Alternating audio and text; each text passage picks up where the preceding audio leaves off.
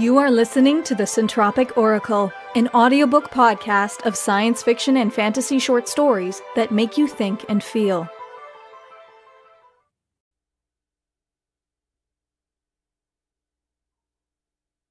The Earthmovers by Kurt Newton. The first phase of Project Ouroboros was complete. The oceans had been siphoned off. Sea life, floundering in the quickly drying mire and caught in the massive sub-pump filter screens, were bottled and preserved for the long journey ahead. The Botany Brigade went about their task with quick efficiency. No time to search and select, only time enough for one grand sweep of the jungles and forest lands, turning everything to a gray-green mulch to be sorted out later. And finally, the slaughter of the world's great animals, for food and/or eventual regeneration. The journey would be long. How long? No one could tell. It was now time for the second phase to begin. The dismantling of the Earth itself. If the Earth's surface life was its flesh and tissue, the actual rocks that lay beneath, metamorphic, igneous, sedimentary, was its skeletal structure. The dismantlers were faced with an enormous dilemma. How could one take apart the very ground one walks upon without destroying oneself in the process? It was decided that the tectonic plates would be the most likely place to start.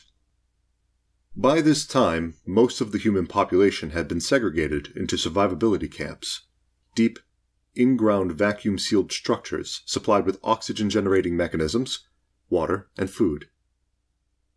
Existing natural caverns and man-made mines were utilized for this purpose. There were objections at first, but all one had to do was to look into the western sky and see the new sun approaching to realize time was limited and cooperation was the utmost priority. If all went well, each would have their own piece of Mother Earth on which to cast their misgivings. The tectonic engineers worked around the clock. For days they puzzled over the proper placement of the nuclear charges.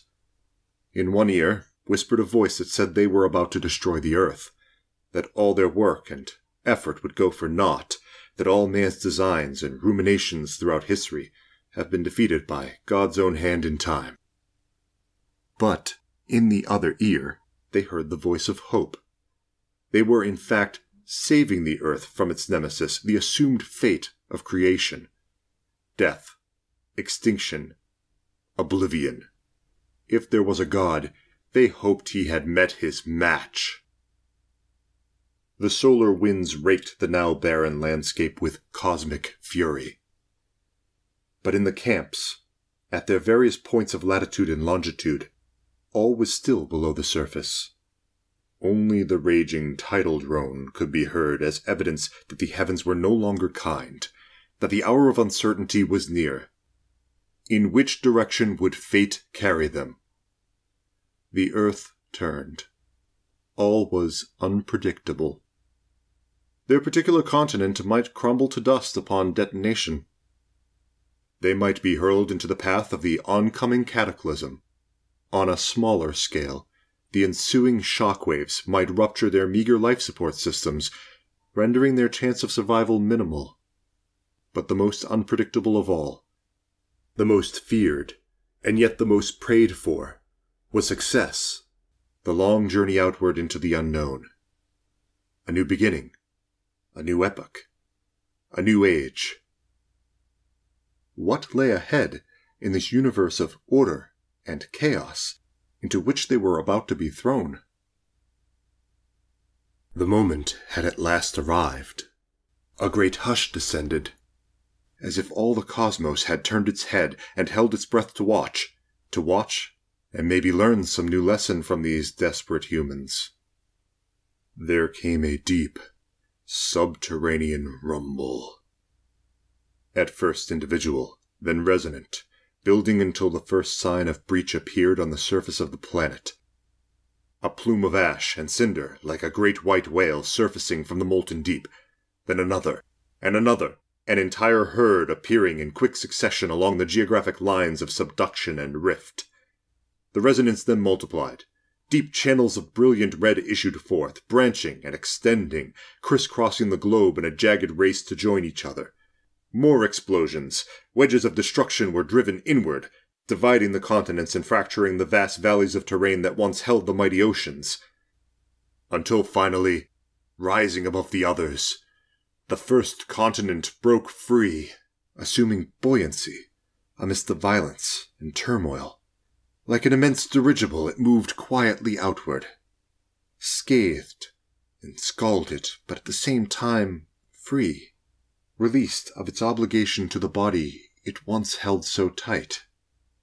The others soon followed, each escape made increasingly easier by the continuing disintegration, until all had separated, leaving behind the hot, seething core to burn in solemn effigy. 7 of the 12 continents survived, and on the second day, communications began. A new network of coexistence was born. How long they would hold together was dependent upon the ebb and flow of the solar winds. Eventually their distances would become too great. In time, each would have to learn how to pilot their own ragged and drifting planet crafts, and settle down to the task of finding a new home. And when that time came, it was hoped that on some bright and future day, they would all return to this spot of dust in the universe, their place of origin, and trade stories of how they survived the long, cold winter of space, alone.